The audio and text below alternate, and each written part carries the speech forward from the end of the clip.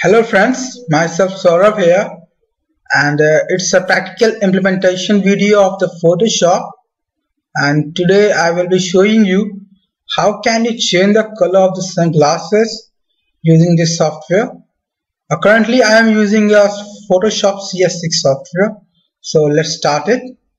First of all, we will go to the file option here, now to the open option, and I'm having this pic of mine where I was wearing the sunglasses. Let's open it.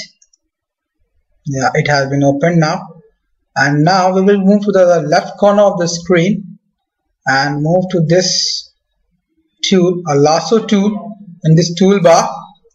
We'll open it.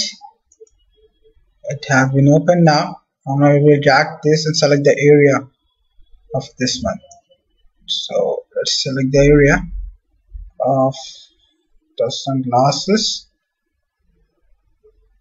Yeah, it has been selected, as you see this one. And now we'll move to the right corner of the screen and move to the color balance option, this one. And now we'll drag these color. You can drag this color in order to change the color of the sunglasses. So I will move it like this. So not looking quite better. Good.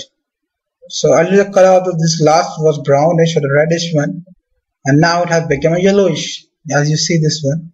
So for the same option we will do for this one also. We'll select the area of this glass also by using the lasso tool.